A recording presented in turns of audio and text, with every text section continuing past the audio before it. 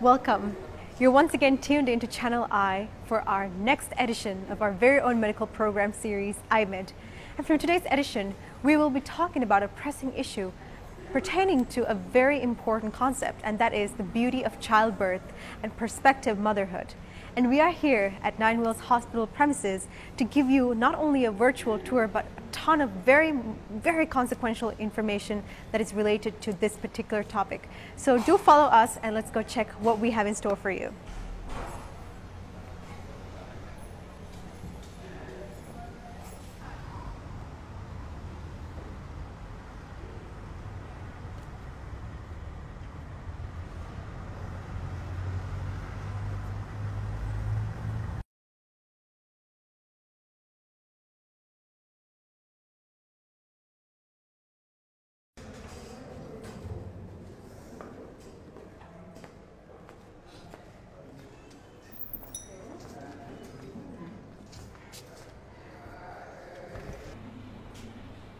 And as you can see, we're at the Fertility Center of the Nine Wells Hospital premises.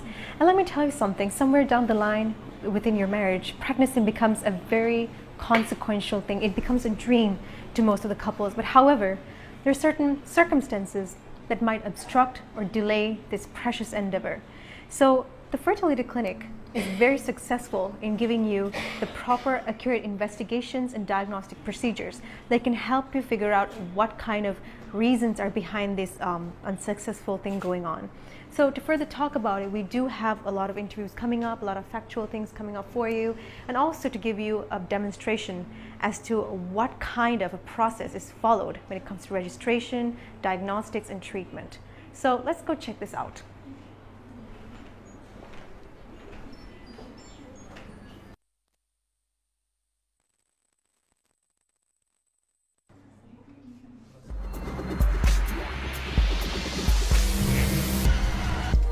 And we have finally approached our discussion segment of the program, and we have on board with us consultant obstetrician gynecologist Dr. Jagat Lal Vikrama-Arachi with us today. And thank you so much for being on the show. And we do have a lot of important things to talk about. And when it comes to childlessness, this is a very crucial issue, especially with the cultural perspective about fertility and so much of things going on. So when a couple is trying to conceive a child, and when they're not successful at it, what's the first thing they should do? Yeah, talking about this subject, Hirshi, pregnancy and women, when a woman wants to get pregnant, not getting pregnant is a problem. On the other hand, when one does not want to get pregnant, getting pregnant is a problem. So these are two broad categories, but as you suggested, we will today talk about the woman who wants to get pregnant but is not getting pregnant. This is a real problem at the moment. We all know culturally when a girl gets married, the next important thing is to see that she is getting pregnant.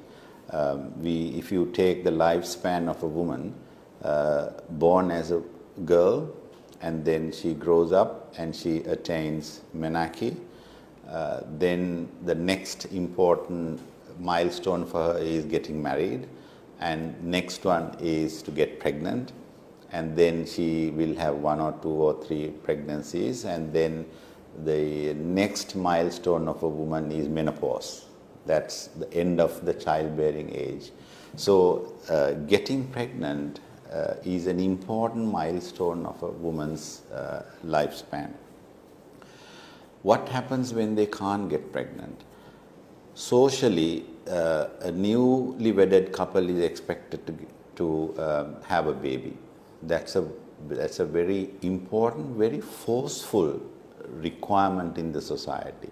So the mother of the girl is waiting to see the grandchild, the father of the parents of the girl is waiting to see a grandchild, the parents of the boy is waiting to see a grandchild, probably the siblings of the bride and the groom are waiting to see their nephews and nieces, and then society, the neighborhood is waiting. So wherever this newly wedded couple goes, say a party, a birthday party, or a wedding, or a funeral, or some family gathering, everyone is going to come and ask, are you not pregnant yet? So that gives a tremendous pressure for this girl to get pregnant. This is simply, even if the girl doesn't want to get pregnant, there is a social pressure to such an extent. Very often our girls just give up and they get pregnant. Not necessarily they want to get pregnant. They probably want to do an exam. They probably want to build a house. They probably want to go spend some time with the new husband for 2 or 3 years. But then the social pressure is exerted on them to such an extent that they get pregnant.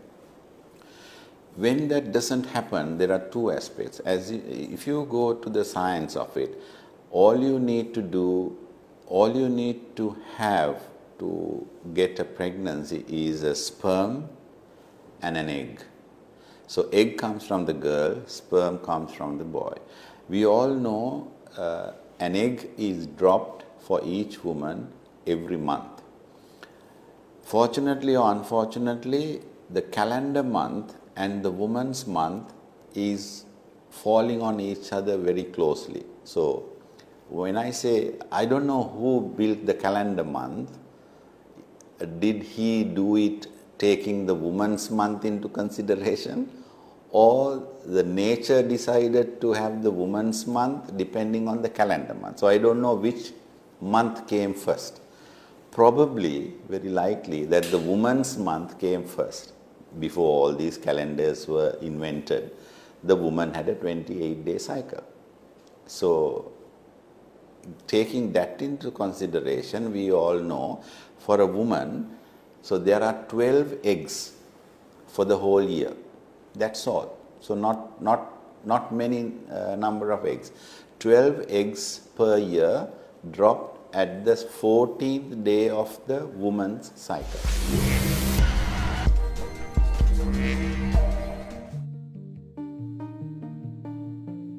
Ovulation is a part of the menstrual cycle when the ovary releases a ripe egg, or ovum. Inside the ovary are hundreds of thousands of follicles. Each follicle is a hollow ball of cells with an immature egg in the center. The typical 28-day menstrual cycle begins on the first day of menstrual bleeding. During the first 7 days of the cycle, a few follicles begin to grow at the same time. These maturing follicles secrete estrogen hormone into the bloodstream to prepare the lining of the uterus for pregnancy. Around day 7, all of the follicles stop growing and begin to degenerate, except for one. This dominant follicle continues to grow and nourishes the developing egg inside it. Around day 12, the follicle secretes a large amount of estrogen into the bloodstream. When the estrogen reaches the hypothalamus and the pituitary gland in the brain, the anterior or front part of the pituitary gland releases a huge surge of luteinizing hormone into the bloodstream. Around day 14, luteinizing hormone causes the follicle to undergo a sudden growth spurt. Right before ovulation, the egg detaches from the inside of the follicle. The bulging follicle releases chemicals, causing one of the two fallopian tubes to move in closer and surround the follicle. The follicle swells until it bursts open, ejecting the egg and fluid from the follicle into the abdominal cavity. In response, the fimbriae, tiny projections at the end of the fallopian tube, sweep across the ovulation site and pick up the egg. Microscopic cilia on the fimbriae's surface transport the egg to the entrance of the fallopian tube. Inside the walls of the fallopian tube, muscular contractions gently push the egg towards the uterus. After ovulation, the egg lives for 12 to 24 hours, so it must be fertilized by a sperm from the male during this time for a woman to become pregnant. If it's not fertilized, the egg dissolves away and is shed along with the uterine lining during menstruation.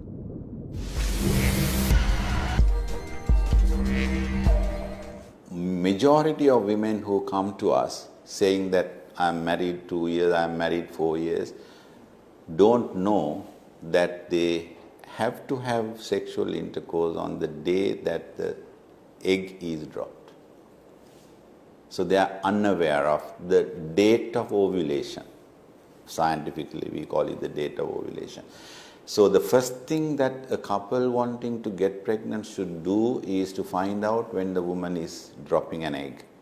And for an average woman with a 28-day cycle, that happens on the day 14. Then comes the smaller proportion of women who have longer cycles or shorter cycles. Then the thing becomes a bit complicated because then the couple finds it very difficult to find out the date of ovulation. So you may be having million times of intercourse, but you need only one act of intercourse on the day that the egg is dropped, so that 20 to 50 millions of sperms are sent in looking for this egg. So that happens on the day 14 in an average woman in 28 days. So when do we start worrying about it? That's a question. If the woman is 34 years or 35 years by the time she gets married, obviously you don't want to waste time waiting. But on the other hand, if the woman is only 22 years when getting married, then obviously we can allow the nature to make her pregnant for a while. The standard international agreement or the convention is at least 2 years. Leave at least 2 years before you start investigating a couple, looking for a reason why they are not getting pregnant. So that 2-year mark is applicable for young women, but not for older women. We can start investigating the man first, then the woman. Something that we forget generally is that the childlessness can be because of a problem of the man. That we tend to forget. But equally, the childlessness is equally responsible, the men and women together. So when we start investigating, the first thing to do is to look into the man to make sure that he is producing enough sperms number-wise, and then to make sure that he is making good motile sperms, very energetic ones who can swim, and then to make sure that he is making sperms which are normal. Just like anything abnormal, like a Friday afternoon car, there can be sperms which are not perfect. So if he is only making imperfect sperms, then that's going to be a problem. So the number matters, the energy of the sperm, the motility we call it, matters, and then whether it is normal or abnormal matters, and then also the fluid medium, which is a very nutritious thing for the sperm to have energy and to swim. Now, if you think of the length that a sperm has to swim from the top of the vagina until it reaches the egg, which is about 10-12 centimeters away. It's a very hazardous journey, very treacherous, lots of germs around, lot of antibodies around, and it's one of the most difficult journeys that anyone can take. I'm talking about the sperm released from the man trying to reach the woman's egg. So there can be problems at every stage. So that's a very short introduction of man's fertility. During a menstrual cycle, one of your 2 ovaries matures an egg within a follicle. Hormonal surges controlled by your brain then cause 1 and occasionally 2 follicles to release an egg. If both ovaries release an egg, you may have non-identical twins, also known as fraternal twins. Long, finger-like projections sweep the egg into the fallopian tube. The egg travels down the fallopian tube, pushed by tiny hairs, and awaits the arrival of sperm. About a teaspoon's worth of semen enters the vagina, containing roughly 300 million sperm. Less than 100,000 will pass into the cervix to begin their 6-inch journey to the egg. A long, whip-like tail propels each sperm toward the waiting egg. Most sperm will lose their way. Only about 200 sperm successfully reach the egg. Fertilization occurs when one sperm penetrates the egg, combining their genetic material. The sperm and egg each contain 23 chromosomes holding all of the information that determines your child's sex and contributes to the child's genetic makeup, including physical appearance, intelligence, and personality. It's a boy or a girl. You just don't know which yet. Within 24 hours of fertilization, the egg, now called a zygote, divides into 2 cells. The number of cells doubles about every 12 hours as the zygote continues its trek to the uterus. During this early stage, if the cells split into 2 separate groups, instead of remaining attached, you'll be doubly blessed with identical twins.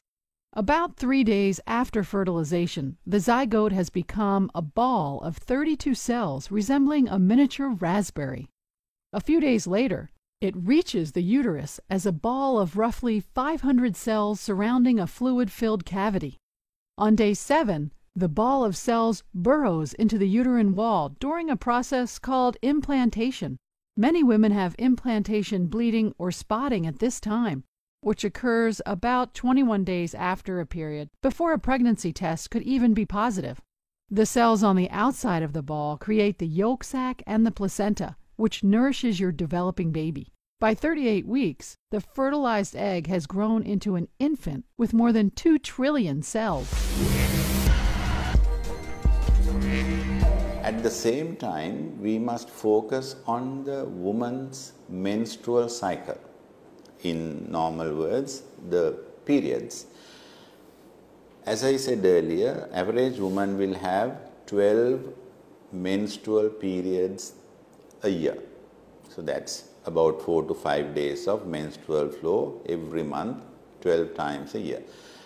So if that is there, we can, for all practical purposes, we can decide that her hormonal rhythm is normal. Not necessarily that she is making an egg, but the chances are that if a woman is getting normal, regular, once a month periods, then we can, for all practical purposes, we can assume that she is making an egg every month.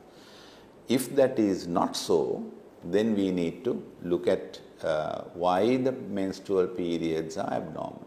So that's another aspect that we need to focus. Right, so we discuss with the couple the basic things that we just discussed, and then give them another 3 months or 5 months or 6 months, depending on how urgently they want to get pregnant. And then if you can find a reason for their childlessness, we need to treat them. For example, if there is a problem of seminal fluids from the man, the sperm count or sperm normality, we need to take that up. On the other hand, if the woman hasn't got a period every month, if there is a problem of ovulation, we need to address that.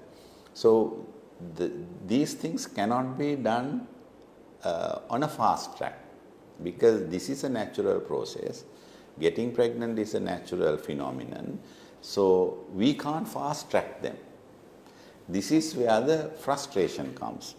Say a 35-year-old woman getting married, having looked around for the Mr. Right for 10-15 years and found the Mr. Right, and she wants to get pregnant overnight. That will not happen, because the natural process should be followed. There are no shortcuts, there are no fast tracks. So having given a chance for the nature to make her pregnant, if we can leave 2 years, then we need to do further investigations. Hormonal profile, then ultrasound scans for the womb, the tubes and the ovaries to see whether she is making good eggs, big enough, mature enough eggs. And then also any illnesses, any coexisting illnesses, diabetes, high blood pressure, cholesterol, asthma, thyroid, you name it. If a woman's got that problem, there is invariably an impact on her getting pregnant. Some women are too thin to get pregnant. Some women are too fat to get pregnant. Then those issues, the body mass index, must be taken into consideration. So all these things happen. The problem in the current society is people want things pat. Instant things. The coffee is instant, the noodle is instant, everything is instant. So they think that I want an instant baby. So they get married this month and they want to get pregnant next month, and when they are not pregnant, they go running around looking for specialists, and then they end up in 9 Wells IVF center. I want a test tube baby. Have you had intercourse? Twice. So that's a kind of artificial thing that people are into. The current society is all driven. Whether you want it or not, you must have a baby in 2 months' time. So having done all those things, given the couple enough time to get pregnant naturally, then if there is any problem, you treat it. Sometimes we have this very unfortunate category of couples, everything is perfect. The sperm count is normal, the seminal fluid is normal, woman is menstruating normally, making eggs normal, no other illnesses, diabetes, everything, tubes normal, womb normal, no fibroids, no endometriosis, no pelvic inflammatory disease, but the couple is not getting pregnant. So the IVF is indicated for such people. So that's a indication 1 for IVF. Unexplained infertility, resistant to all the treatment. So she's gone through the mill, the couple has done all the investigations, done all the treatment, taken all the treatment, but still not pregnant. Then before getting too old, they should go for IVF, which is the commonly known test tube babies. The second, for some reason, if the woman has lost both her tubes, ectopic pregnancy, tubal illness, or some germs have gone through and blocked the tubes and made formation of abscesses and all sorts of other things. The tubes become, either tubes are lost, taken away or operated by the doctors, or the tubes have become very unfunctional or dysfunctional or afunctional. Anything can happen. So such people also should think about the test tube babies. Then if you look at the man, if the sperm count is small, instead of 20 to 50 million of sperms per every cubic millimeter, then they have 1 or 2 or 100, 150, 200, so much less than the required 20 million sperms. Then we can go in for sperm preparation. You take a sample of seminal fluid from the man, send it through a process, you will see it in the IVF lab at some stage, how the seminal fluid is prepared to make the chances high, to get the pregnancy rates high. So that's looking at the man's aspect of test tube babies. IVF is not a joke, because that will not guarantee a pregnancy for the woman. This is where frustration comes once again. It's costly depending on how much you can pay, depending on which hospital you go, whether it is India or Singapore or UK or Sri Lanka, depending on where you are going to have it, the cost will vary. I think if you don't have at least about 750,000 rupees, you must not think about test tube baby, because that's more or less the minimum that is necessary for a woman to undergo the process of IVF. Having said that, not everyone who spends this money will get pregnant. So it is something like a gamble.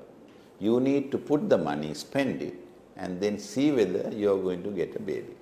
Now the question is, what proportion of women who undergo this whole expensive, costly, troublesome, inconvenient process of IVF, how many of them can get pregnant? The international figures is 1 in 3.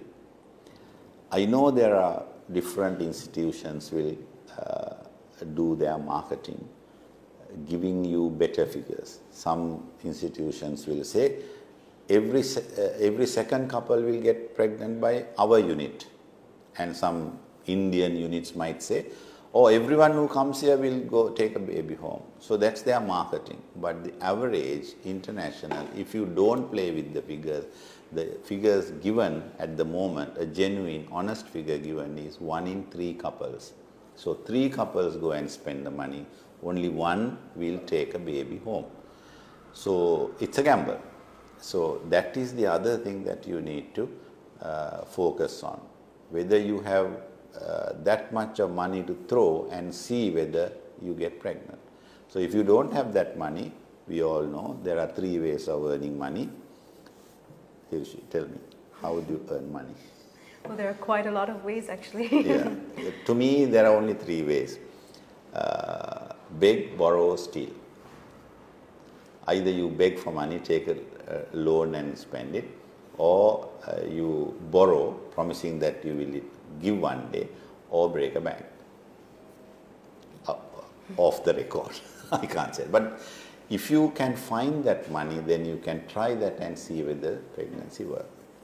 So once they have decided, right, okay, we've got money, we've got the doctors, we've found out the reason why we are not getting pregnant, then they can resort to this IVF, and there are many places established for that.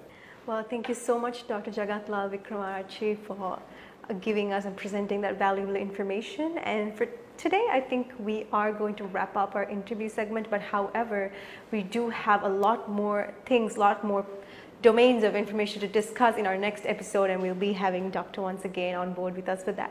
But until then, please stay tuned with us until the next time. So see you soon. Thank you so much for being tuned in on Channel I for our very own medical program series, iMed. And today we are going to wrap up our first session right here from Nine Wells Hospital premises. But please do stay tuned with us for the next sequel. We will be talking, we'll be continuing this important issue to our next sequel. Until then, please do stay tuned. Until then, have a good day.